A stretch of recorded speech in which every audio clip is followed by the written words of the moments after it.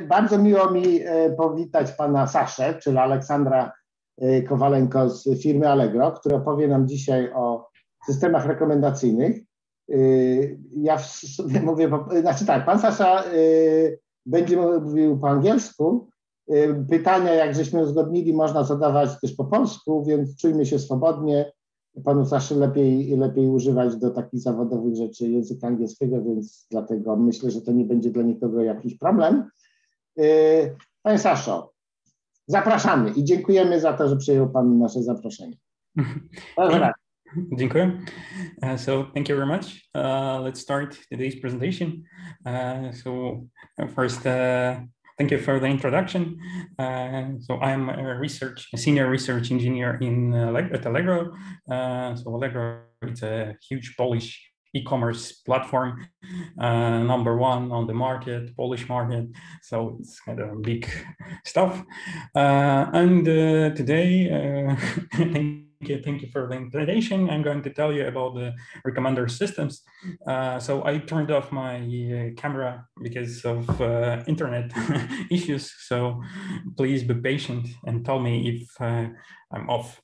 So, okay, first, so this presentation is called Introduction to the Recommender Systems. And the problem is that I know that you have some background in recommender systems, and I still decided to keep the title Introduction in this way that not all have such background. It's okay. Okay, but nevertheless, even if some guys do have this background, I still want to keep the title because like recommenders and recommender systems are a really huge topic, and it's impossible like to give some like comprehensive view and systemized view on the field in just one single lecture. And this will be introduction, but from my personal perspective, not like a company or a group of people, and just my personal opinion on the recommender systems. It's the opinion of a person who worked in a large company with these recommenders. Okay, so and like subtitle. So what happens when the theory meets scale? Yeah, and Allegro, I told you, it's a big e-commerce platform, and we have this issue so that we have to scale this regular recommender systems to huge scale. So let's start. So the outline. So my introduction will be a bit vague in the sense that I don't want to go into super details how those like algorithm works and so on. I just wanted to give you some large like bird view or airplane view sketch of what we are doing. Yeah, this way I'm killing like 2 rabbits or other animal, so I don't have to get an approval from our corporate guys, and it will be more like fun for you because it's kind of the job is boring, but if you look at if you have a broader view, it's somehow interesting. So it's really interesting, and I do love recommender systems and so on. So let's go. So first, I'll give you the introduction. I'll tell you about recommender systems, about Allegro itself. Why do we need recommender systems? Then we'll talk about evaluation measures and like different types of evaluation measures and why do we need. So we'll understand why I put those slides first. Then we will move to collaborative filtering algorithms. We'll talk about some classical examples and some extensions to those examples. Next, we will be talking about how to add some features in the sense like feature representations of the documents that we want to recommend to the user and users themselves. Okay. Then we'll talk about personalization, and I'll try to explain what do I mean about this magic word, personalization. Then we will dive to some future experiments. So what we are planning to do, what actually I am planning to do, and what are my ambitions, and I want to try. And the last is just like production notes, like some probably useful or not, it depends on you, stuff that we just do. and how it looks like in productions. Also like super general, you can ask questions.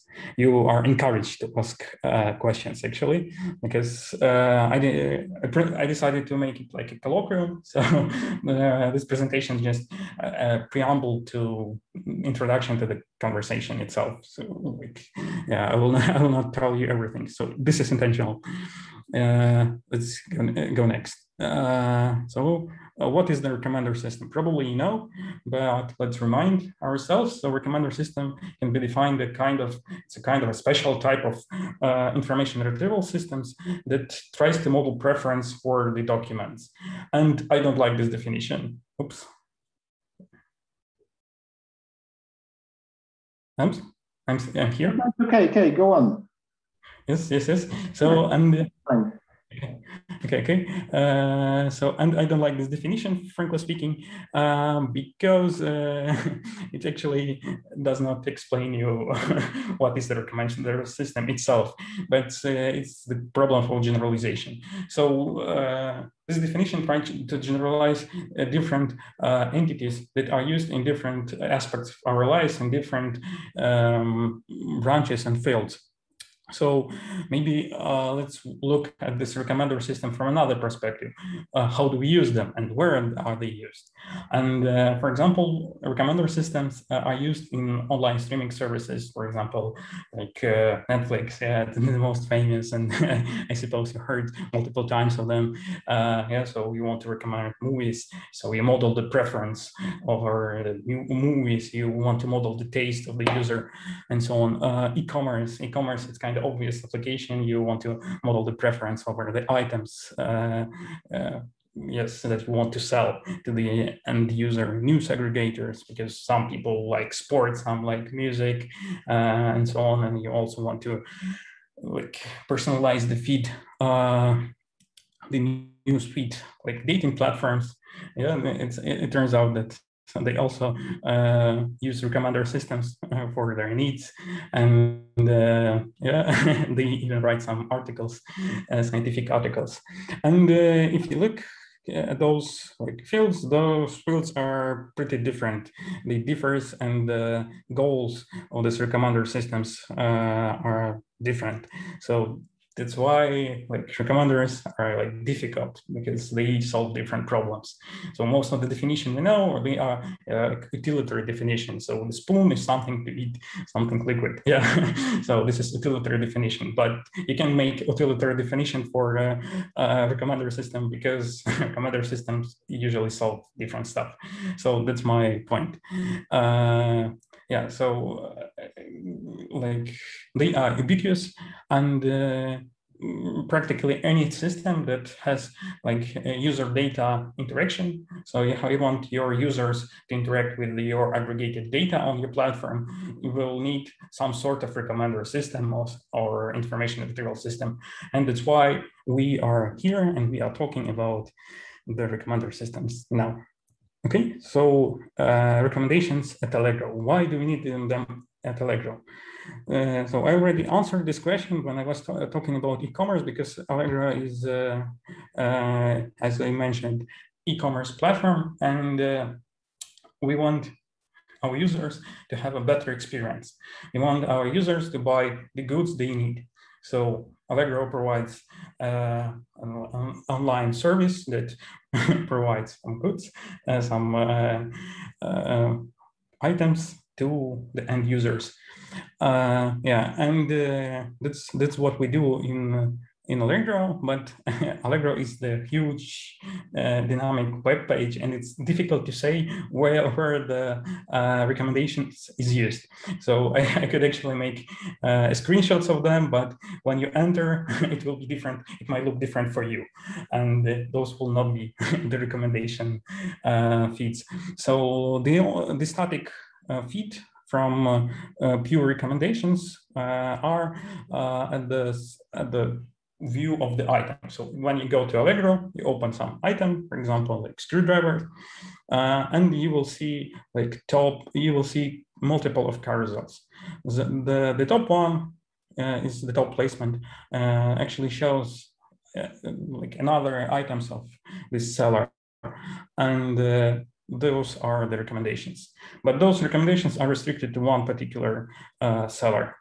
Okay, and at the bottom of this page, we have another carousel, which is called another clients were viewing this.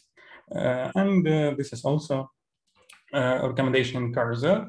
And this is more like free carousel because there is no this restriction imposed on these items. We don't need them to come from the same seller. So this one on the right hand side is like vanilla recommendations. Okay, so the bottom line that we have various places on the platform, but the most obvious to show and to like broader audience is this placement. Yeah, it's one of the most common places you will see the recommendation from Allegro. Okay, so if this is clear, let's move to the next slide. So what are the issues that are specific to Allegro? So when I was telling that there are different domains and they solve different problems, they have also some specific issues that are related only to their domains, and that actually those issues are data like induced.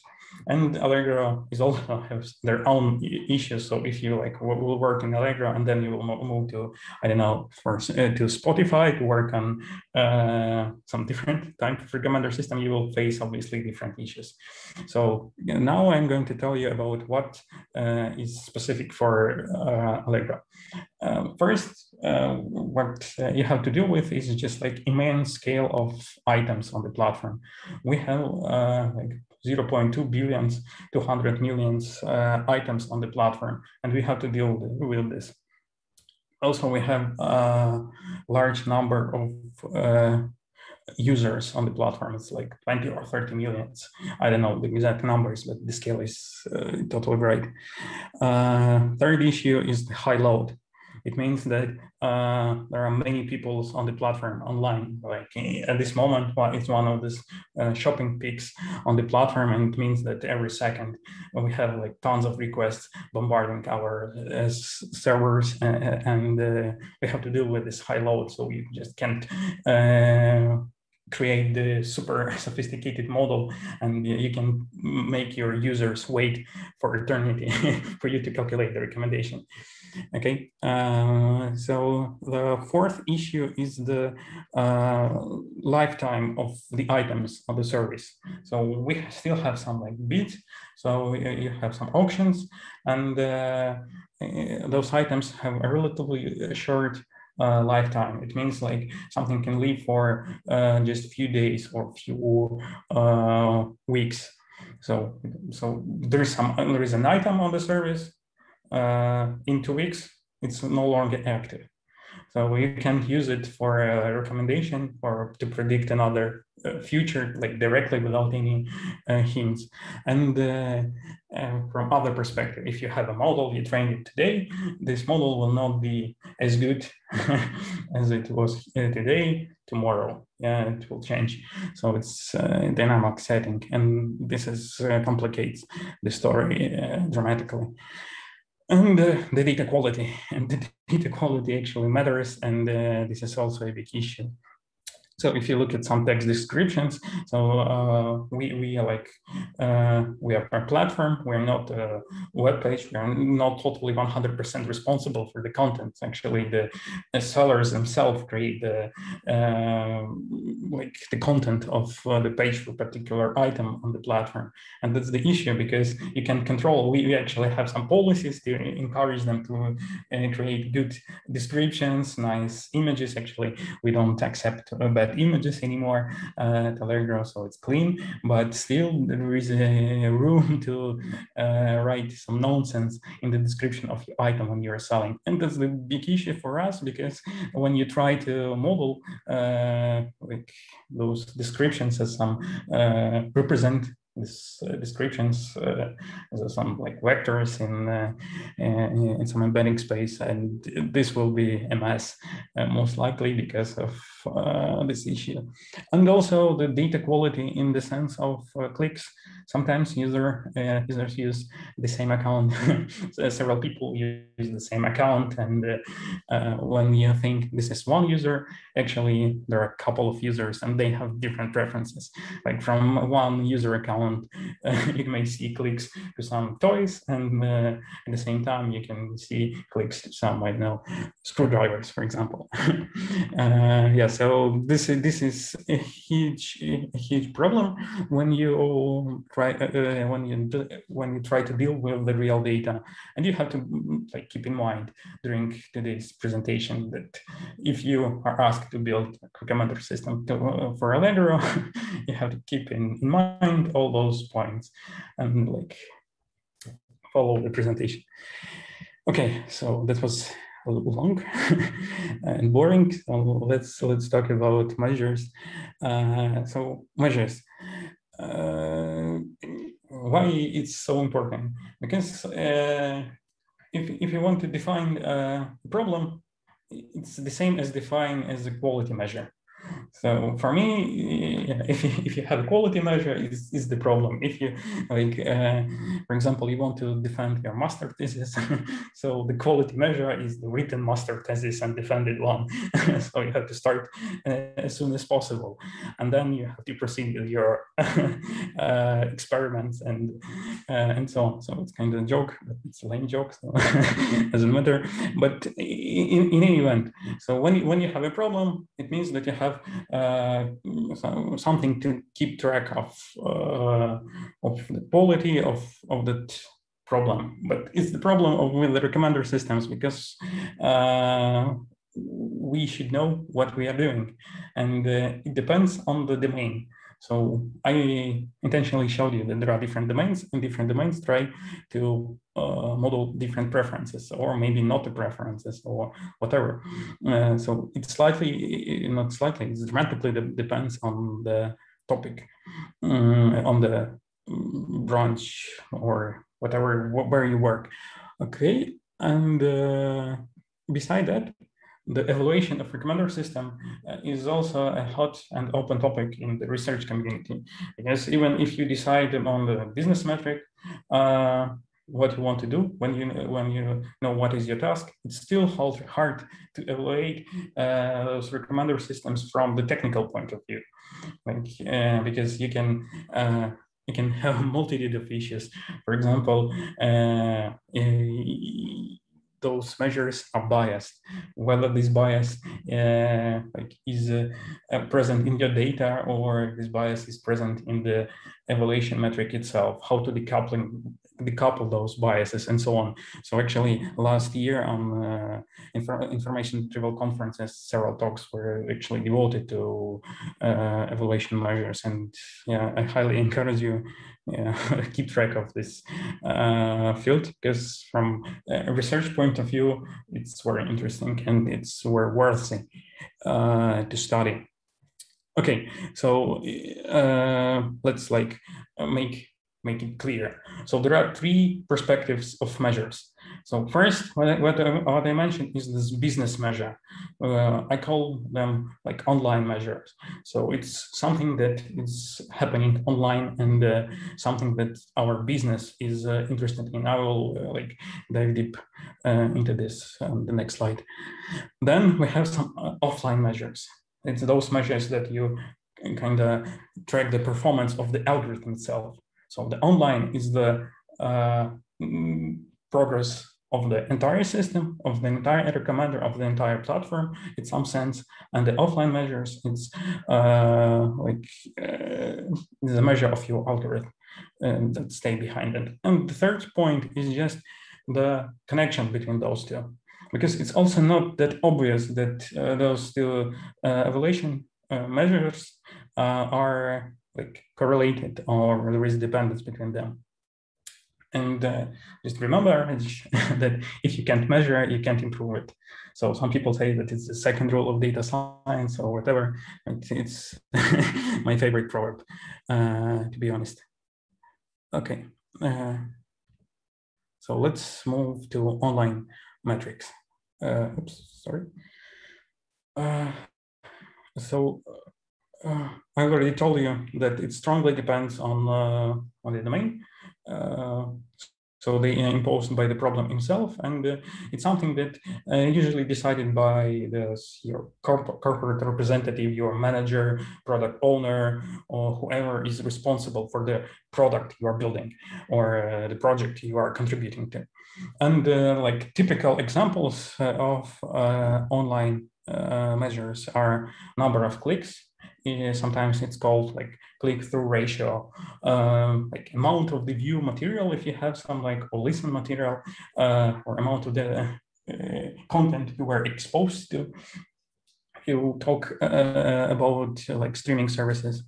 Obvious measure is the money or revenue or whatever is called on your platform, on your in your business. So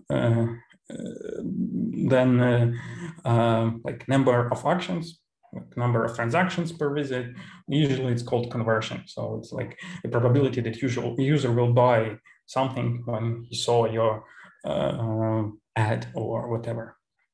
Oh, we actually can invent tons of them, and and this is super important. You have to participate in this conversation. I already mentioned that this is something that should be discussed with your manager. But if you want to like contribute and want you to be successful, you should participate in this conversation and like think critically whether you can change these numbers.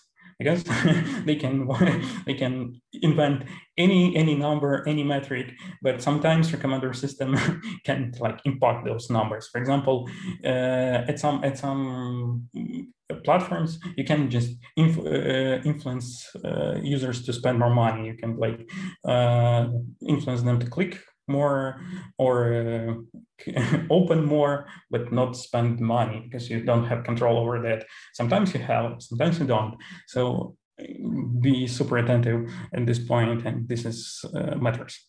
Okay, so once you have this measure that is important for you, then what people usually do with this measure, they use this metric to calculate them during A/B testing.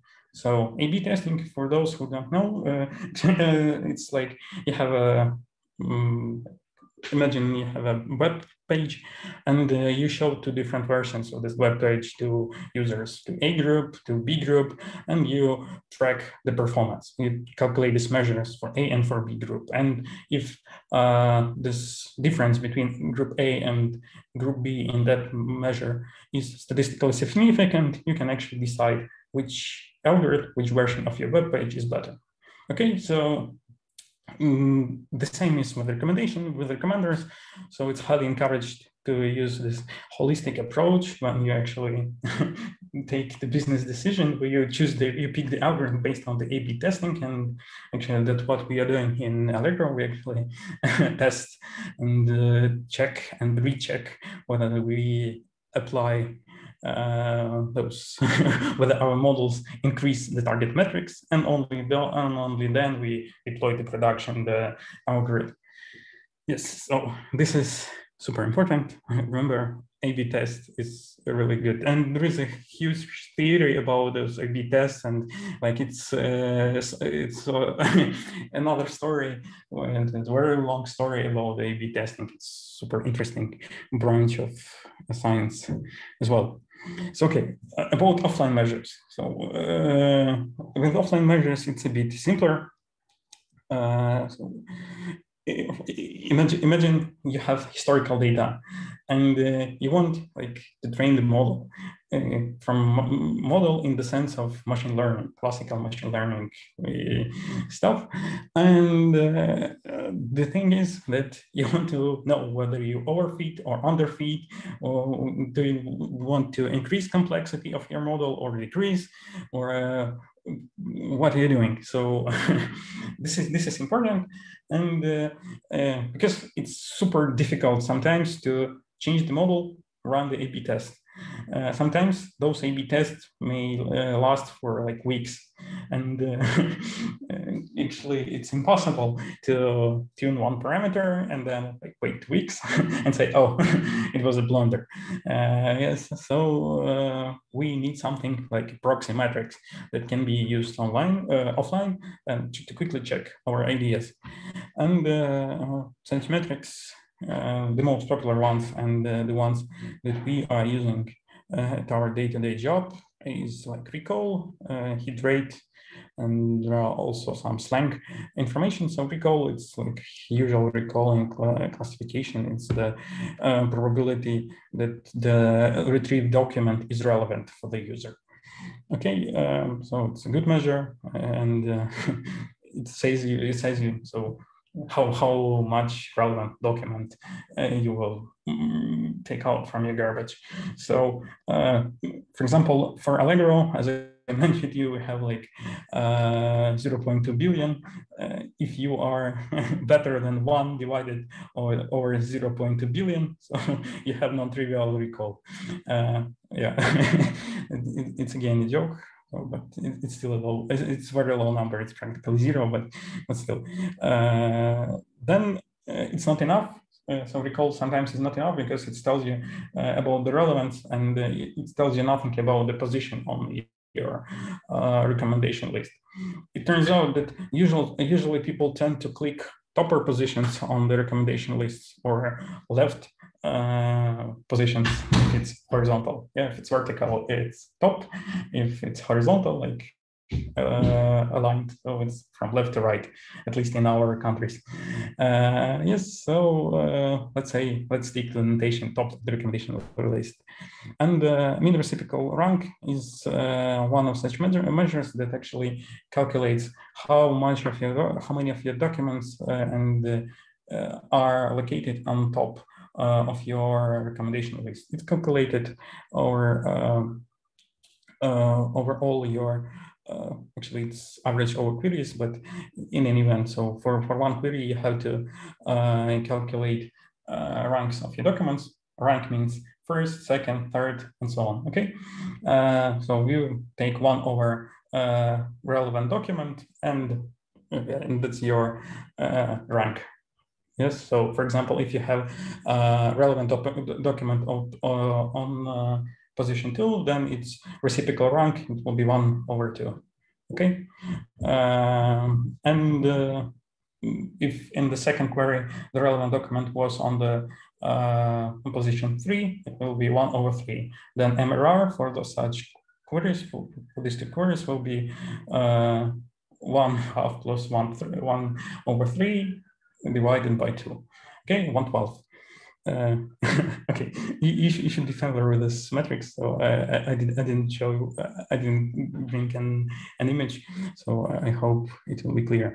And the problem with MRR is that this 1 over n penalty, its reciprocal rank, is too heavy, and it usually takes into account only top of the list. So if you like have one top 5 and your recommendation list is like 20 or 60 items, then if something appears in the middle of that list, it will not be that important for MRR, so it will be almost 0, and you will not notice the progress.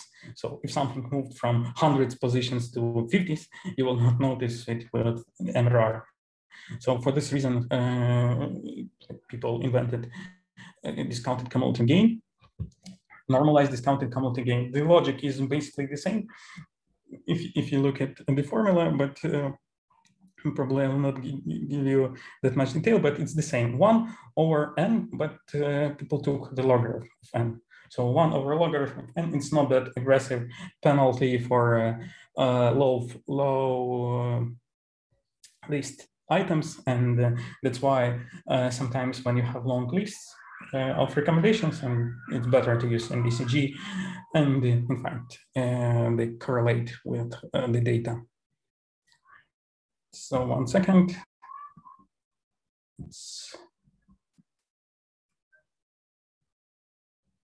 Okay, yeah, so those 2 measures, MRR and the MBCG, like in those examples here, they can be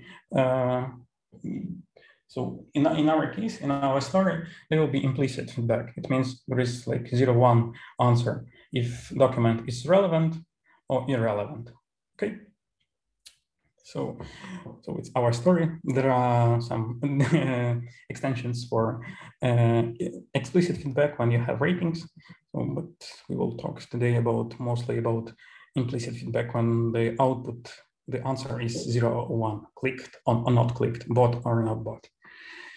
Okay, so let's move to the next slide. And as I mentioned earlier, so it's important question whether those online and offline measures are correlated with each other.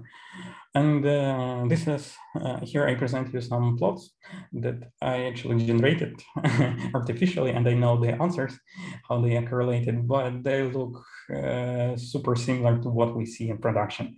So if you ask my colleague to tell which one is simulated and which one is the real one, they will like, they will probably not tell you the truth, but I know because the number of points is different in production. So yeah, so I'm allowed actually to show this.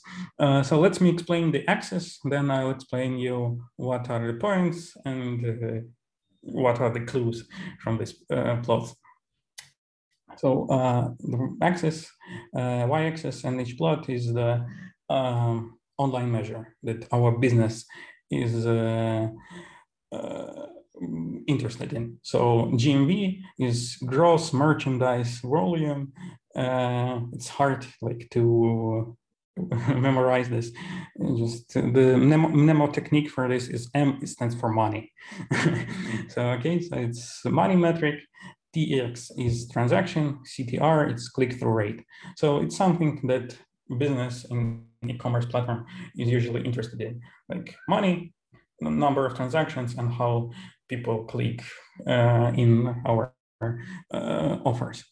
Yes, and the y-axis is the target metric, in this case in BCG, but we could like invent another metric, but in BCG is like a really good case study, and this actually we saw in production. So, so first column is this in BCG, but in BCG is here as presented on the previous slide, but calculated on clicks. So the relevant adjustments are clicks. So if user clicked on the item, then it's as a positive item, and then we like calculate, and this was the right answer of the algorithm. Okay, and the bottom of this plot is actually the transaction. So if user clicked, it's still a negative reply, but if a person clicked and bought the item, then this is a positive relevance judgment from the user. Okay, so I hope that it's totally clear, like what's the difference between BCG, clicks, and transactions. Yeah, so that's the main difference.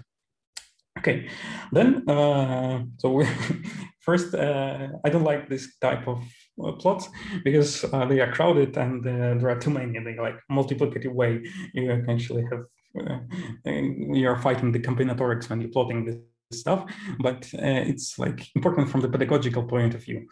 What we did, we actually created two models. The first one was trained somehow like black box model that tried to model user preference on clicks. So we just want to predict clicks, something that yeah, try to guess whether a person will click or not. And the second one is like this, I don't know, it's red, yellow, I don't know what is the color, but you got the point. The second one is trained for transactions. So yeah, we just want to predict whether a person will buy the item. And let's look on the top plot. We did two models evaluating on the same data. And again, the model which was trained on transactions shows like better performance in terms of GMV yeah, it's kind of obvious in some sense, but if we like compare correlation between NDCG, which is evaluated on clicks, and GMV, this correlation is negative. So the better model you're building, if you track on clicks, the worse yeah, the worst is for GMV, and so on. The same performance is actually reflected in transactions. You see there is some scatter because GMV means money, and transactions it's not the same usually, and that's why it's not the same plot, but the overall trend is very similar. But if you look at CTR, the picture is like reversed. And this model, the blue one, which was trained for clicks, is actually performing better. The higher NDCG you have offline when you train the model on clicks, then the higher click-through rate you will get with your model online when you deploy it to production. Okay, so let's move to the bottom plot. So it's actually, again, the same data, but now we do the same evaluation, but relevant judgment for NDCG we change to transactions.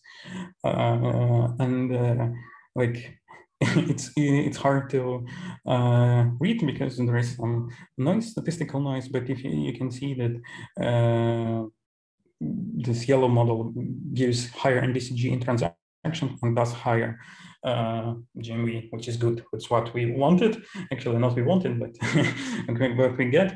And what we wanted, we actually, it's the second plot.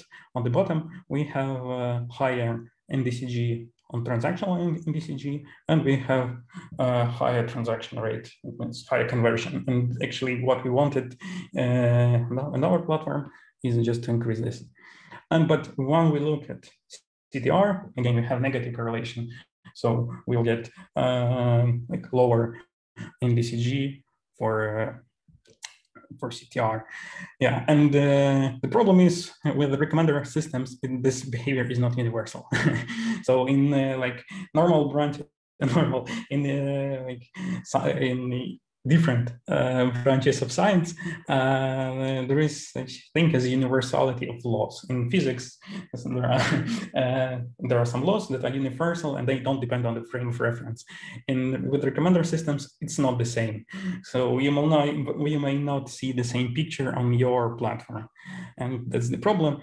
And this long story was just to remind you that you have to do it on your own. So you have to, like, when you picked the target metric, online metric, you have to like confirm that your offline metric correlates and not anti-correlates with the model. And it's your job, it's your like business to ensure that you are doing the progress. Okay. So again, so the main takeaways. So first, ask your business representative about their plans, what they are doing, and just they should answer you what do they want to do, and you like want to suggest them which metrics can we impact and increase. So always keep track of your online measures. If you like don't see these measures, you will not improve them, and it's important. Yeah, always take one that fits you the best. So this previous set of images actually showed you that you have to like check the correlations between those points and use A/B testing, yeah, to pick the final algorithm. 1 second, you didn't ask the question, and for most of you it was like obvious, but I wanted like detail. So each point represents each day of testing the algorithm. So this is variation from day to day. Okay, so if you count number of points, it will be like 20. It means there are 20 days. During those 20 days, we have this different scattering because of noise. So sorry, I just forgot to mention, but it was not super important. Yeah, it's still independent measurements. So yeah, we believe it. Okay, so let's move to the next part. So we already talked about the measures. Let's talk about some algorithm.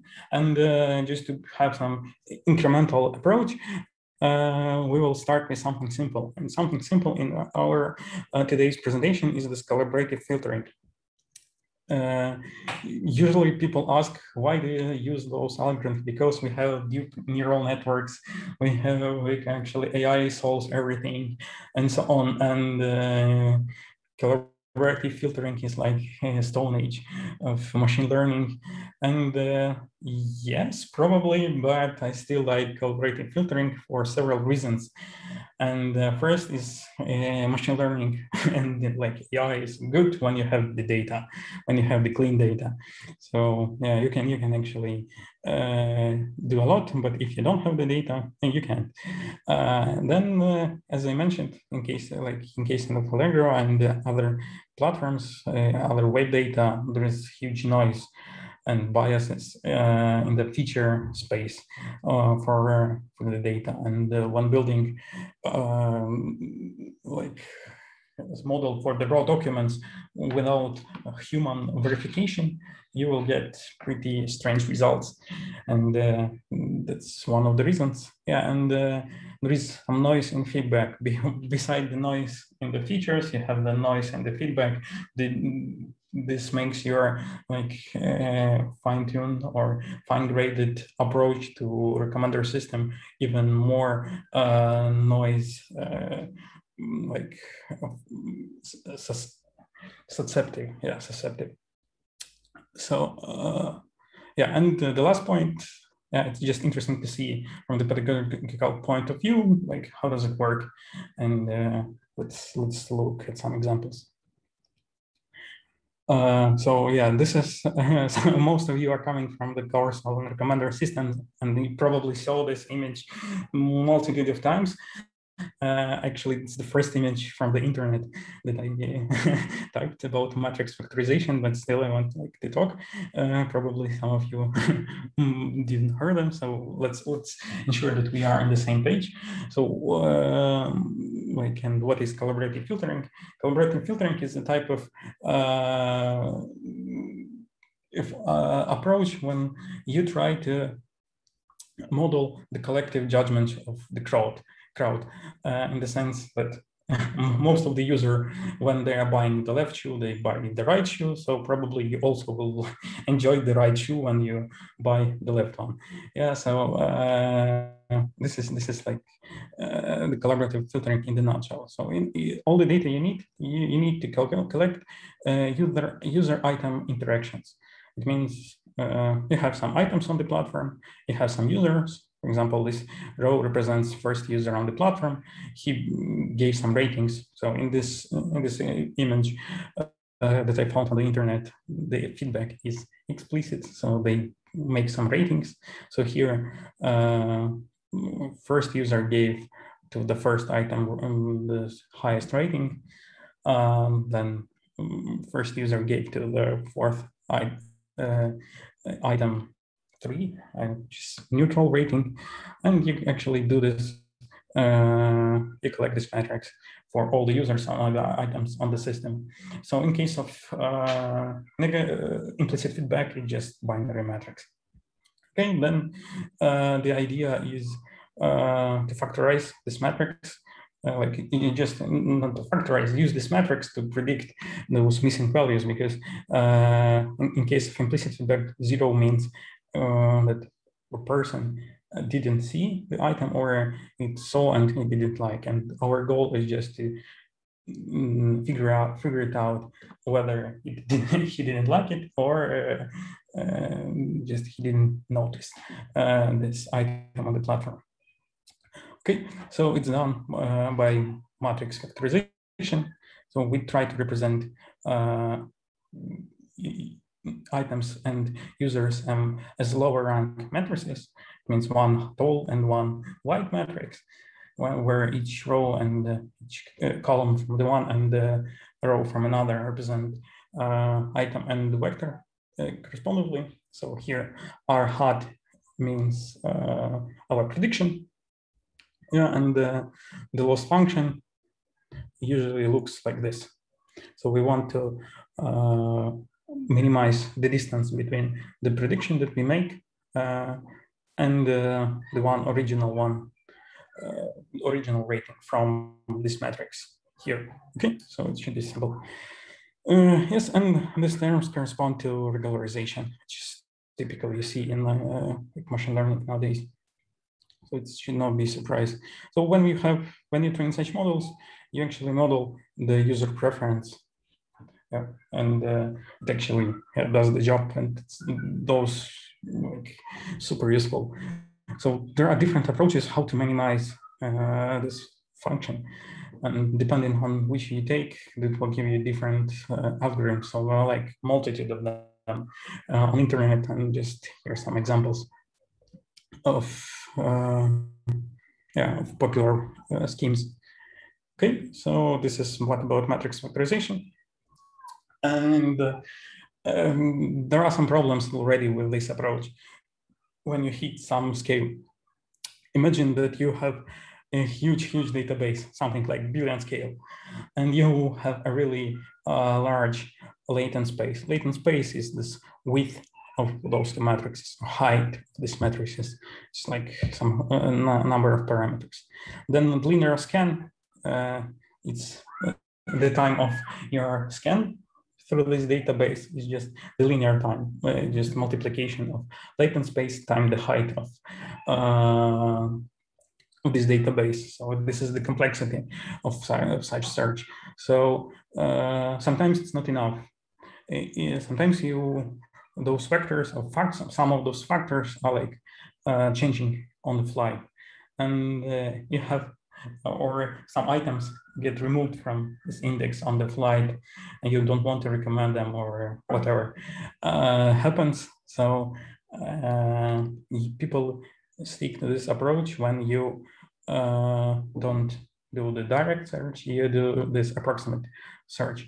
So in fact, what you are doing on the previous slide, you are calculating the dot product between vectors. It's actually an inner product, but we can say that it's like dot product of vectors. And we can use, in some sense, it's the search of the nearest neighbors in the in the dot product space. Yeah, when this is your operation. So there are multiple of approaches, multiple of algorithms that actually speed up, that can help you to go beyond this linear scale and make it possible to serve such algorithm online. So each time you want to make a prediction, you can actually run such approximate nearest neighbor search and to yield some candidates. And it's pretty useful, and it's used in production when you have huge numbers, and some of those factors may be dynamically calculated. Okay. So one second. Let's talk about the problems with such approach. Yeah, and this approach comes from the definition of matrix factorization, is that it tries to increase or predict the average score on items, like user preference, but it does not take into account the business metric itself. It's the first thing. So our business metric may be a bit different.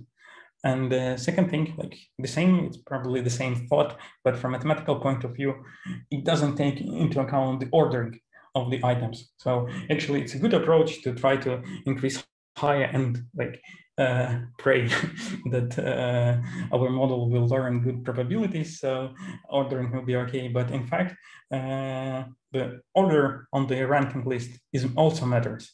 And such matrix factorization approach may not, it obviously depends on data, may not reflect this ordering when you just try to learn probability of click or transaction or whatever. So what we actually doing in this situation is this Bayesian personalized ranking. So it's something that I do like, one of them, my favorite papers and my favorite approaches, because it's like an entire framework, an entire tool how to deal with algorithms.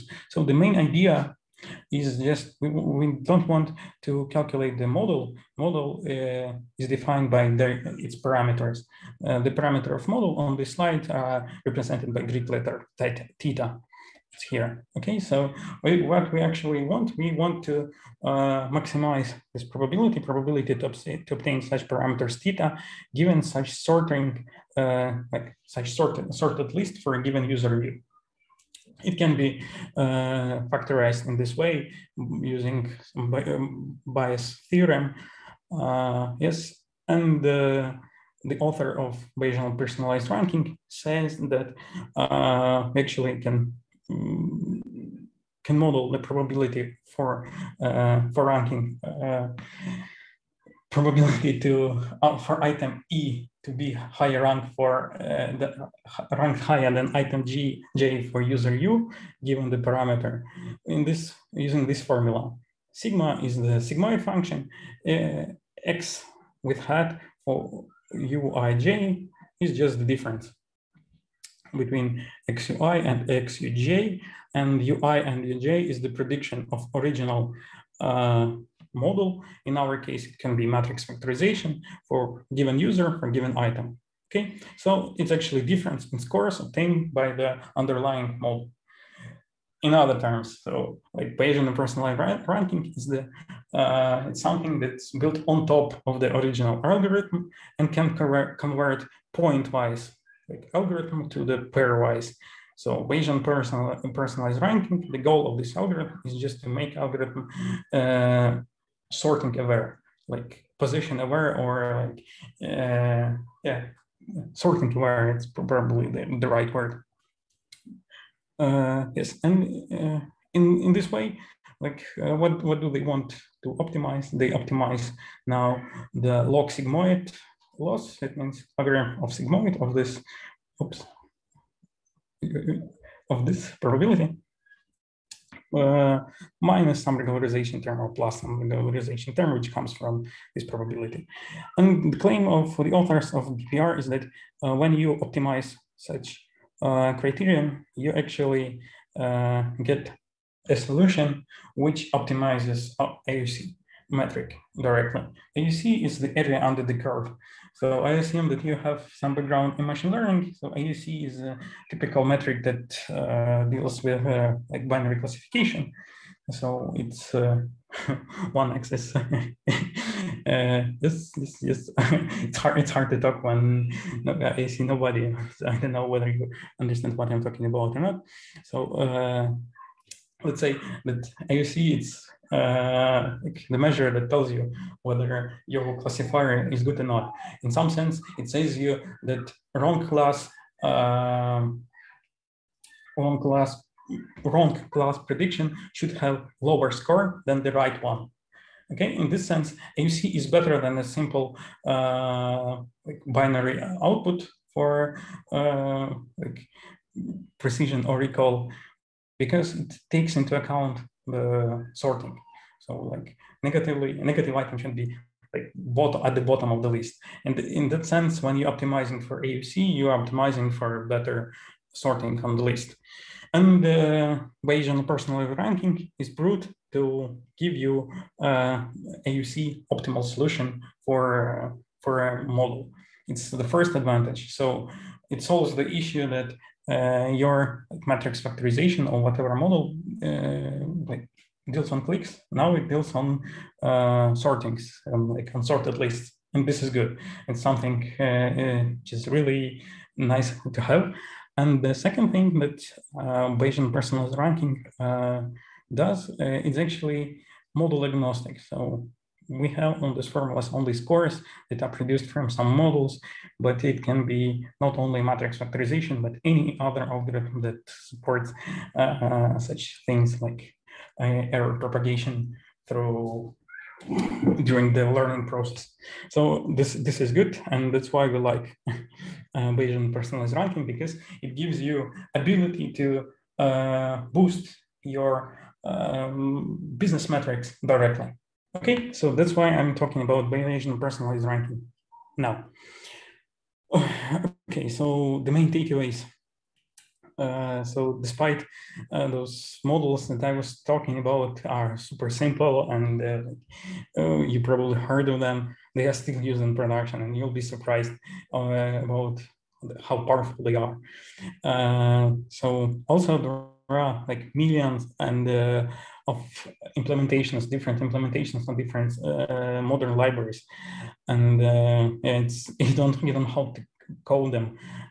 Even this BPR stuff is also coded for you, so just feel free to use it and experiment on your data. And it's always a good like choice of in your life to start with some simple baseline model and then like to increase the complexity. So I recommend you to start from this simple algorithms. Okay, so next point is ranking. So just a second ago, we talked about BPR ranking, but we actually can go further. So we didn't talk about features right now. Up to this moment, we were talking that we can apply this we can apply BPR to collaborative filtering model. And also, we didn't talk about the complexity of this BPR.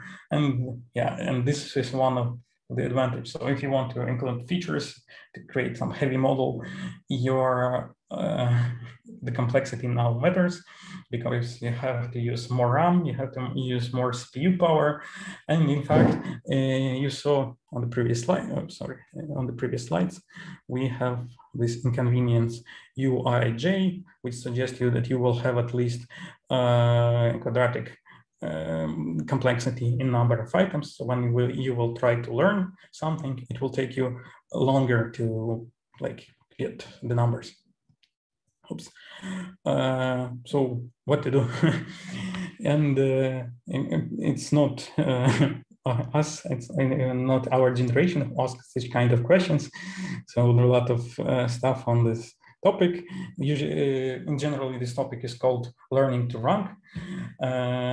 This branch of information retrieval deals with family of algorithms, actually learns how to sort things properly. So yeah, and actually there was a talk of my colleague Przemek on this seminar a year ago, so I gave the link.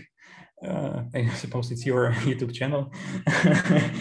Yes, so feel free to watch. I will not repeat all the stuff. I will just briefly mention what's going on here. Yeah, so here's suspicious fry, and here is the main steps. So again, we want to maximize the probability of parameters theta given the sorted list. We again apply a sigmoid function to the scores of some model that depends on parameters theta, and it also predicts UI and UJ, which you saw earlier. We again try to increase, to optimize the same log sigmoid probability. I didn't wrote here the regularization term, but it's still the same cost function. But what's different is that we can write the gradients explicitly in this way. So if you want to calculate the update rule like analytically, you will eventually end up with such a formula. So there is this is Einstein's summation.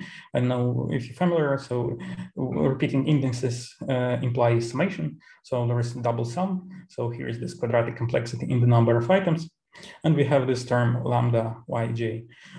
So some clever people from large corporations and large institutes actually decided not to write this summation but approximate it, and they invented a way to approximate these lambda coefficients and make them constant for particular user. And this constant is proportional to the log sigmoid itself and in DCG. Actually, this log sigmoid comes from analytic consideration, and this delta in DCG is artificially imposed here, just to be able to move your scores in DCG space. So this approximation, like here, allows you to optimize not only AUC, like was with BPR, but also speed up your training and make it converge to optimal NDCG. Or near optimal NDCG, and the whole learning to rank business is just dealing with this MBCG and offline metrics, because those are not differentiable, and it's kind of problem to do it analytically, but it's kind of it's a semi MBCG optimization. It's like not one-to-one. It's an approximation. So yeah, the advantage of this approach is that you can actually optimize your metrics directly, and your updates are faster.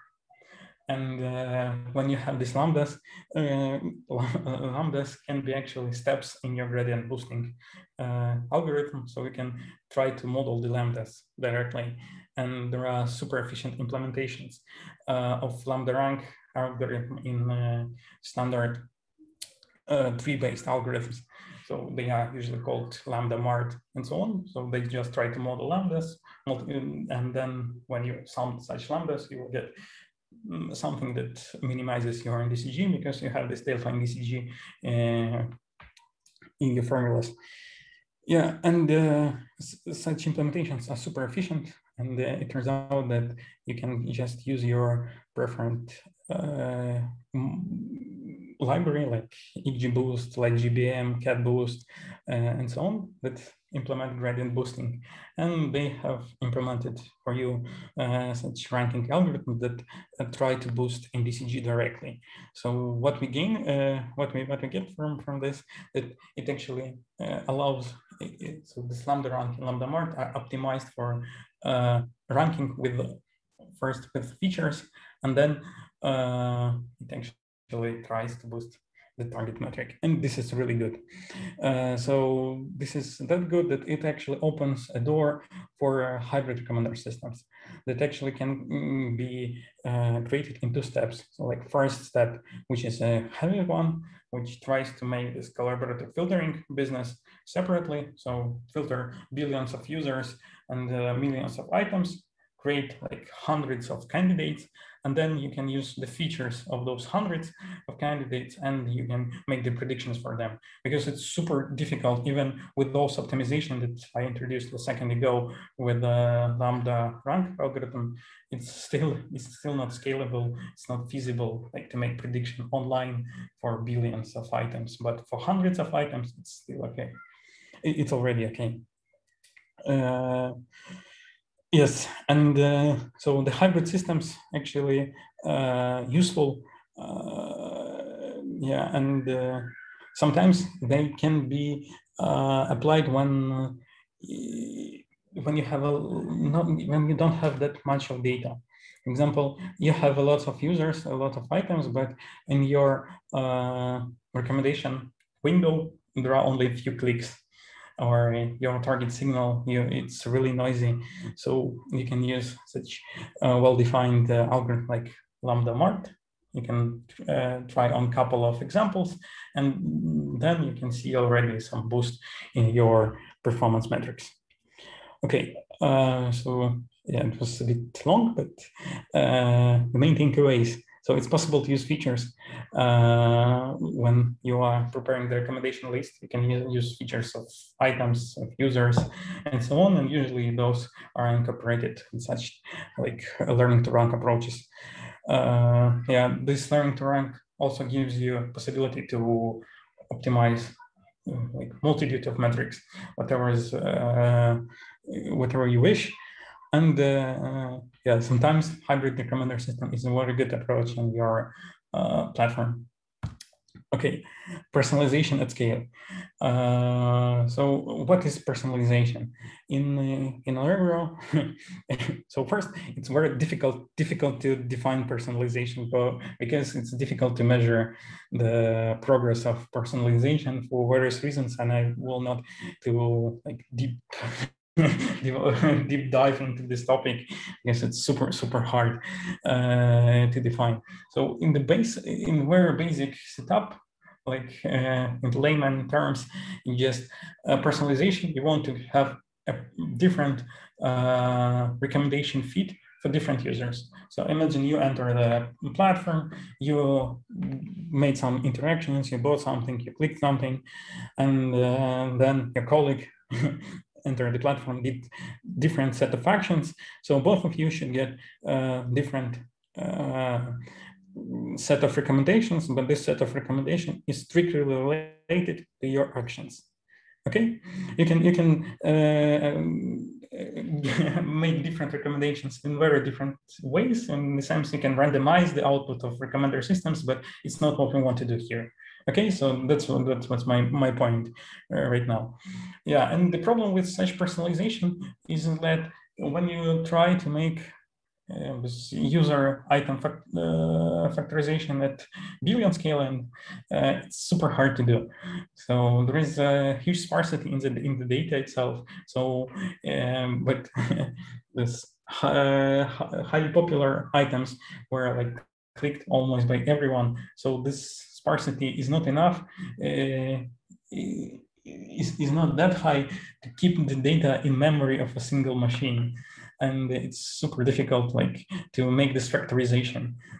Or even if you manage to do such factorization, the inference may take you longer than a single day just to predict the factors for specific users. So it still will be like difficult. If you have like supercomputer that runs these computations in a second, it will be unfeasible from the cost point of view. Like, you will not get that much money from the recommendations because you spend you have to spend a lot on prepare the candidates for specific users.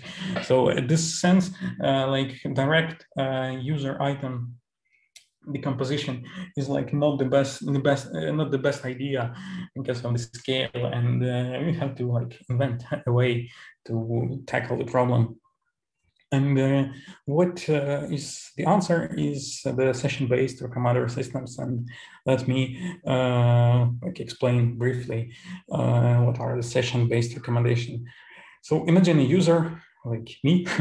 I enter the platform and I do some interactions. So I click one offer, second offer, third offer, and so on. So I made a set of actions, and actually set of actions is just a collection of pages I enter, because 99% of the pages you have on e-commerce platform is just the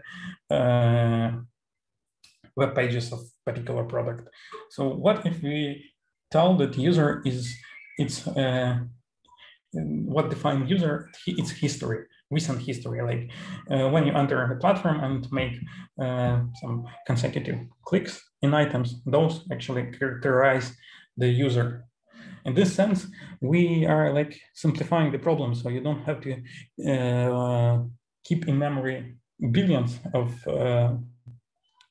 offers. You have only millions, because from day to day, like those items from long past, from 5 years ago, were not clicked most likely, so we can ignore them as a noise, and you can use only the recent ones, and it will reduce your target space to millions. And then, as I said here, so each user is represented as a sequence of actions. So session is a user is its session, and here we showed like item one, clicked first I click item one, then I click item two, item three, and so on. And then when we build a model, we try to predict the next click, the next event, what will happen on the platform. So for example, we have item one, what will happen next? Then what will we try to predict what will happen in 2 hops, in 3 hops, and so on. So if you look at this and think about this like longer, you will notice that it's very similar to language modeling problem. When you have a sequence of tokens or words, and you want to predict the next word, next token based on the previous sequence. So you model the conditional probability of token next based on previous tokens. Yeah, and that's pretty much it. But the issue with this is that e-commerce platform is not language, not a natural language, and there is no rules. So in our languages, we actually have some rules, we have some structure, and different languages have different inherent structure. We have like nouns and grammars. In e-commerce platform, we don't have grammars, and this is, in some sense, a huge problem and challenge for such kind of recommender systems. Okay, so the thing is that we can't use the pre-trained BERT and yeah, and that's the win for a language model because our data is not like the corpus.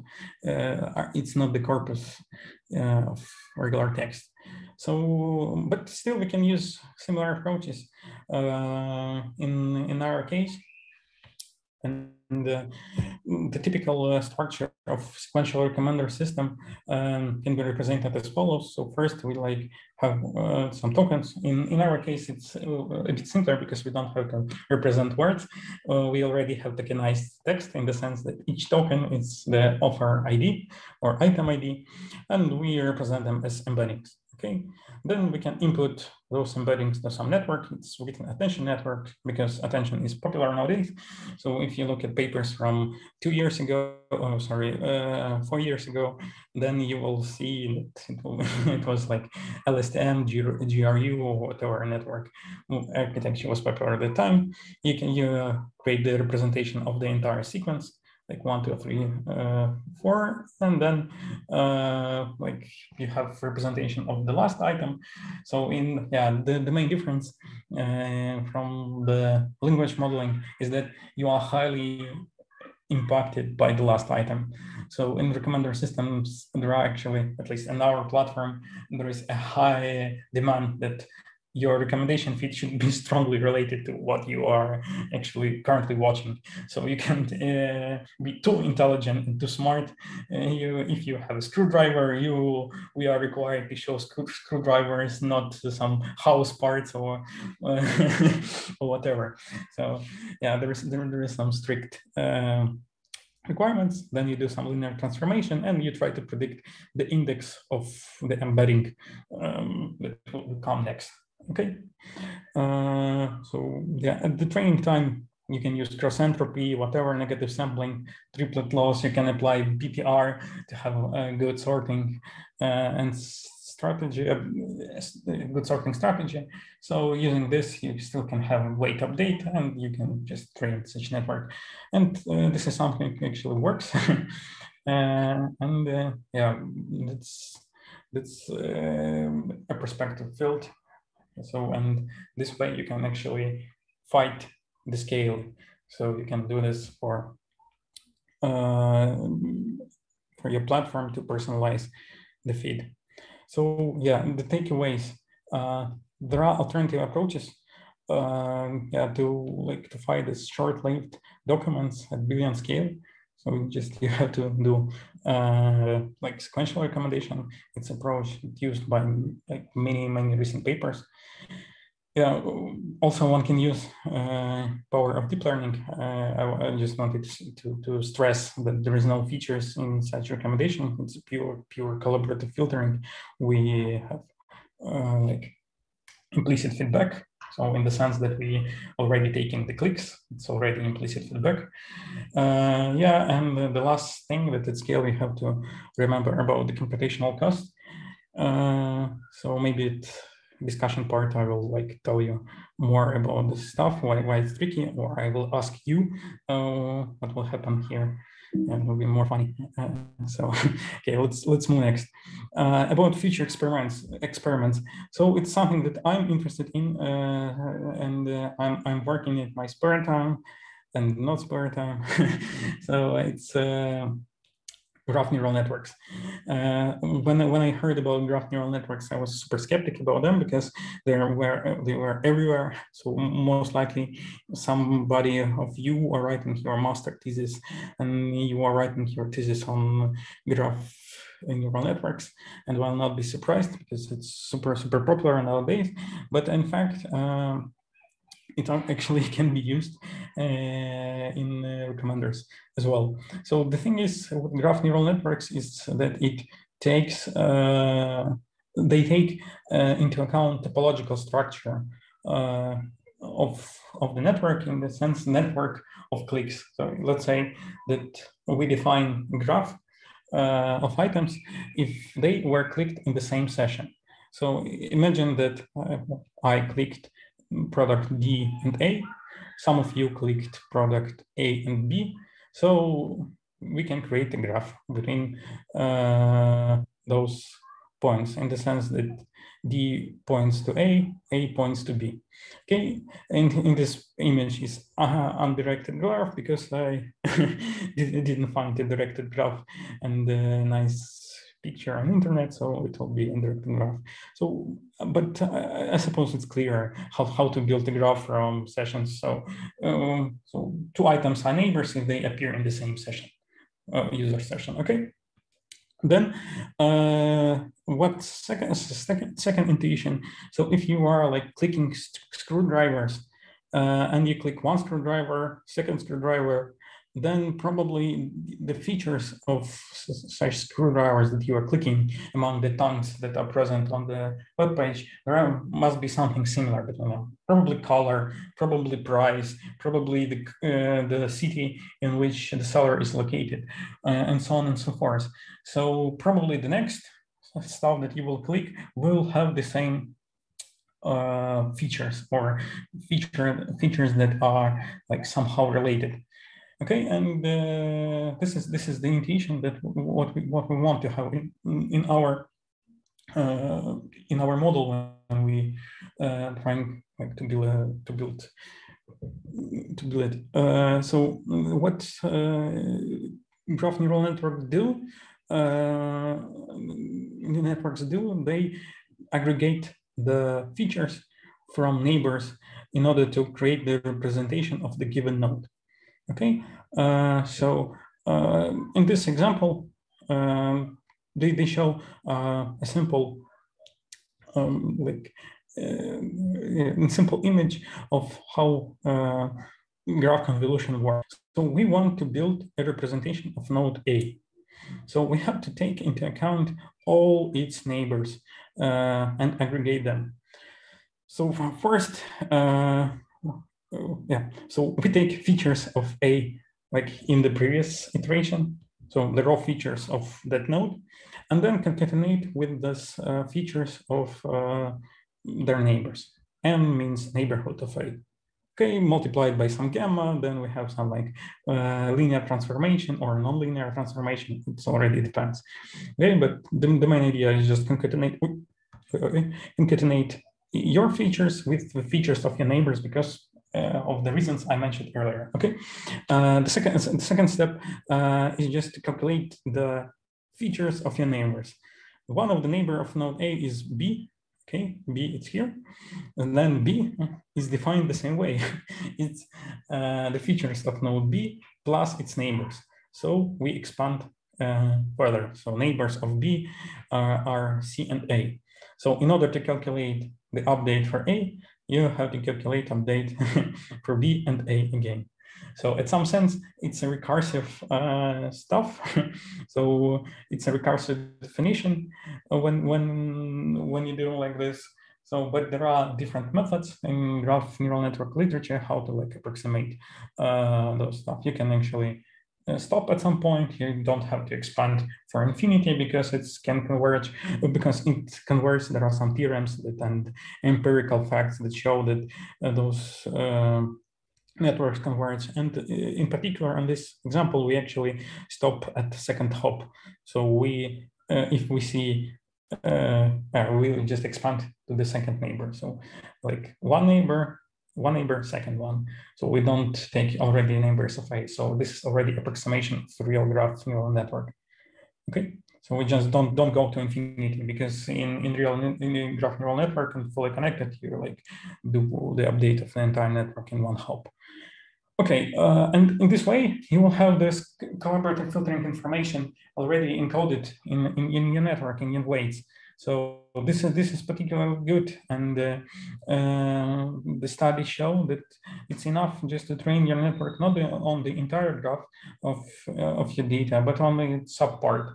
And most of the web page documents there are some like similar structure, and you can train on a part of your graph and then try to like propagate to other stuff. So you don't use IDs of offers, you use their features. So you already don't have cold start. And because of this topological structure, you have a highest chances that it will work similarly on other network, on other parts of your like entire graph. Okay, the disadvantage is that it has a huge amount of hyperparameters, and yeah, the structure of the network of the model is a hyperparameter itself, which is kind of difficult, and also you have this recursive structure, which makes it slow. So this is one of the big disadvantages. It depends how you will code it strongly. It's okay. So if you have the representation of one node, so the picture we saw earlier is like here, it's reversed from left to right. Yeah, so we can create embeddings for one node, for B node, and then you can do the same stuff. Cosine similarity calculate, where like cosine equals to the signal whether A and B were clicked together or not. In the same sense, it can be similar. It can be used like with BPR loss, so it can be also optimized for our target metric, or it can be optimized with some like lambda rank style, and we can boost our intended metrics. So that's why I think it's super attractive, because for like GNNs, collaborating filtering comes into different editions. First one is here when you calculate the update of the weights, and then when you like impose it on the answers, when you try to predict the answer. So it's like super powerful in this sense. So yeah, the takeaways, like so you can actually use GNNs very large graphs, but with this asterisk that you have to limit the number of like recursive calls. Yeah, and such models are really interesting because yeah, I see some potential. Not only me, actually there are some implementations. Actually, those images are stolen from the PinSage yeah, paper, and they use it in production. They showed on the paper huge gains. So I'm glad for them. Most likely it will work. So I wrote a box. So it's like takeaway. There is a cat in this box. It means that we still have to try it yourself. I'm not super 100% sure that it will work. So it's a cat in a box. Okay, so this is the end of the theoretical part, and I wanted to give you some papers to read, something interesting. So BPR, I think it's a beautiful paper. So personalized ranking from implicit feedback, because it's not the algorithm itself, it's a framework, and it's like one of the examples of thinking outside of the box. It's from my point of view, it's one of these like real scientific papers. The main like theoretical, I mean, it's theoretical papers. Then we have like criticism paper. It's a bit different. It's not a theory. It's like empirics, and are we really making much progress? A working analysis of recent neural recommendation approaches. Yeah, it's a bit old. It's like 2 or 1 years old. I don't remember, and they have some criticism. Criticism is something I do like. Yeah, and they actually try to repeat some experiments, and they fail, and they show why they fail. And this paper demonstrates the importance of this evaluation in the recommender system world. Yeah, third one is this evaluation of session-based recommendation algorithms. It's not about the measures, despite the fact that title suggests. It's about session-based recommendation algorithm, about the families and different approaches in the field. And the last one is this one, the PinSage paper about like web scale recommender systems, and yeah, about GNNs. So if you are interested in, okay, so now let's move to something probably simpler and more interesting for you. It's like about the production, some words about production. Yeah, it's also, I have to be like super careful, because I probably can say everything from security point of view. And so, but let's try. So how to serve the recommendation? First, what actually differs when you look at the paper, you read the paper, good authors actually provide the link to GitHub. With this paper, you open the GitHub, it runs on one machine, and it's good. So you actually understand. But the thing is that modern applications are not like simple applications that are running on a single machine. Usually, what we are dealing today in modern world is like all applications are microservices. Since you're computer science students, I don't have to explain much, but in any event, so you have a multiple of programs that are running on different machines that are communicating with each other, creating a network of like micro programs that entirely build the entire like web application, which is super useful. And since it's not a single machine, we have to say that you have to have infrastructure. Since you have microservices, you have some infrastructure. In our case, we have like twofold infra, in the sense that there are private computer centers owned by our company and fully managed, so like hardware and all the consequences of that. And part of our applications are running there. Some part of the application is running in public cloud, in Google Cloud. So we do some like processing, data processing there. And yeah, and it's kind of both interesting, funny, and challenging, both threefold. Yeah. Again, so those recommendations can be integrated differently in this world of microservices, like depending on the business requirement, depending on speed. So maybe speed is one of the like hardest restriction on such web service, because you just don't want your users to wait.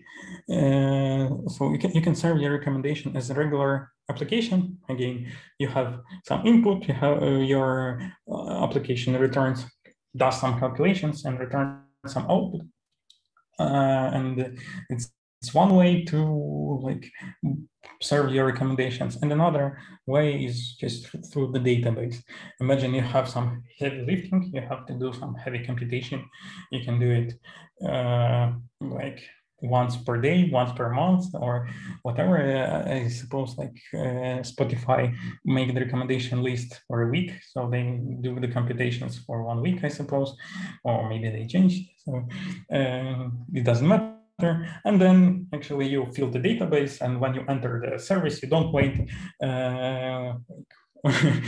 hours to get the recommendation list. You assert right away, and this is made by just pre-calculating the scores for recommendations and serving them through the regular database. Or yeah, it depends. So lots of stuff in our platform are made in the form of hybrid recommenders, and I wanted to present exactly the hybrid recommender in the sense because it's has less trivial graph, and like the logic is interesting. So imagine you have a hybrid recommender system. You can build your services as a block, like showed here.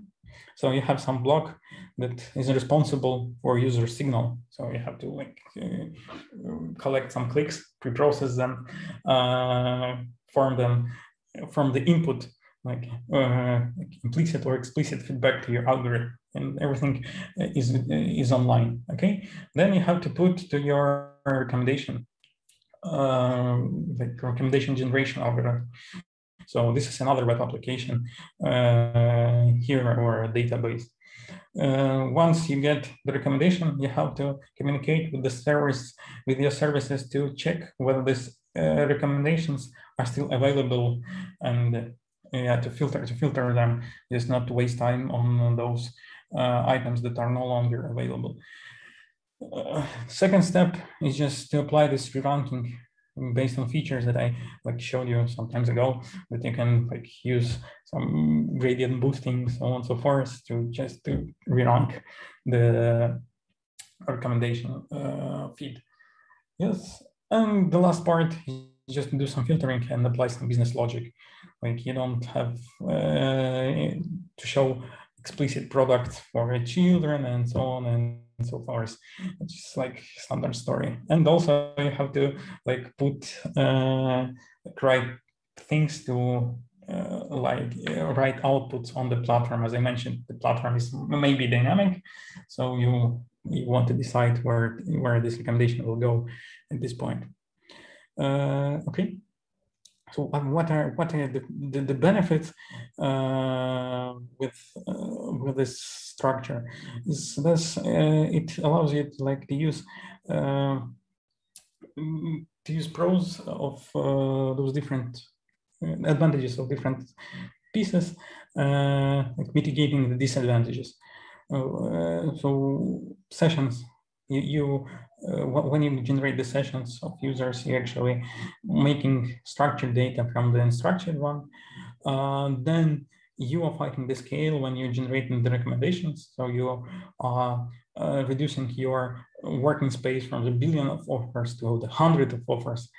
Then actually you are working with 100 of offers, then you like limit to the 10 of offers that will be seen by users. And then you can actually run this, your backend services on 10 of offers and do the sorting properly, so it will not take long. And this structure actually allows you to write those components in different languages, which is super useful. And those components can be independent. So arrows means just the data flow. Maybe not the flow, but the data. Data flow can go into different directions here, but it will allow you to first save a lot of computational resources, because you don't have to work to store it on a huge machine and always which always should run. So you don't have to have like spend time on a super expensive machine with like billions of RAM. You just use it here. Second, you can scale each of this component independently. So if you need more services or machines that prepare sessions, you can just make those and leave this blob separately, and so on. So this allows us scaling, and yeah, so this is super important why we want to have this microservice architecture, even for recommendation. Okay, and one thing specific to Allegro, we wanted to to stay with friends. So MLOps is a big thing today. So we also have our own like MLOps infrastructure, in the sense that we as a research engineer, we are like taking care only about like two gray blobs that correspond to the algorithm itself. And we are like don't want to deal with web programming, WebSockets, databases, and so on. So everything is encapsulating in this MLOps infrastructure. They actually provide us a very simple and like handy tools for making your algorithm available online, which is called like online prediction, which is a framework that allows you like to upload your model, and it will do all this job responsible for like taking and answering HTTP requests for you. Yes, also like accessing the features. You don't to have your own like bicycles each time. So there is a unified way to access the feature, and this will be logged, and then you can manage the data in a universal way. So we have feature storage, which is specific, and this is the part of MLOps team. And also they store different tools for annotations, data transformations, and everything which is related to data. Yeah, and that's pretty much it. So that's how we interact with MLOps, and it's kind of great because they make our lives easier. Okay, so and the last part, maybe just like lessons learned and some good tips for you for future is just how to do like from paper, what to do if you want to go this way, painful way from the paper to production. And sometimes it's really difficult, but sometimes it's easy. And if I want to make your so here I want to make your experience like smooth. So like general rules: try to find existing implementation. Don't invent the wheel each time you have to. So usually authors provide their implementation check whether this implementation works on your machine. If it's not, then probably you will not repeat the results. So don't waste your time. Scale matters. Remember about this. It's also a big trick. If something works on like millions of items, it probably will not work on billions of items, and so on. So just think about scaling, whether it will scale or not.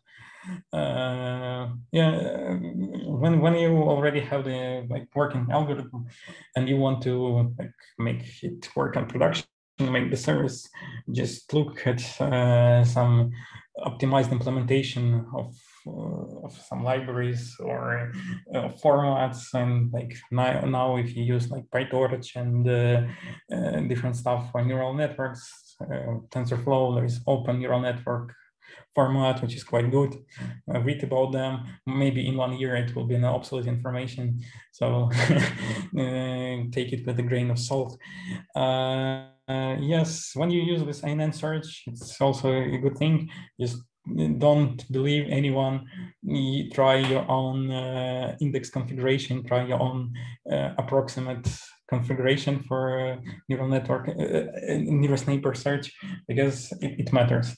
Yeah, and the last thing, which is painful and a hard pill to swallow, is just data versioning matters. Your results should be reproducible, and you should version the data, and this data should match the code you're writing. And most of the time you will be dealing on the project to match your data with your code. So think first about the stuff. It's super important. And the last part is some of the steps you will do. You will think it will happen once, like prepare the data, filter, and so on. It's true only for scientific papers. Like they have fixed data sets, so you don't have to run some like data conversion multiple times. But if you have production data changes, and some jobs may become recurrent. As the same way as model training might become recurrent. So always think about some automation tools like Airflow, Apache Airflow, or Luigi, or whatever that makes your jobs recurrent, so you can actually easily click and go through all of your flow and obtain the results. So try to model like think big. So think big about your models. And the last thing, so think about evaluation. Evaluation on large data sets may be expensive. So it's not sometimes, but it usually becomes a recurrent job. So actually you want to schedule the evaluation in order to know the result. So that's clues. It may be useful for you. So in summary, it was really long. I expected it to be faster. I'm very sorry.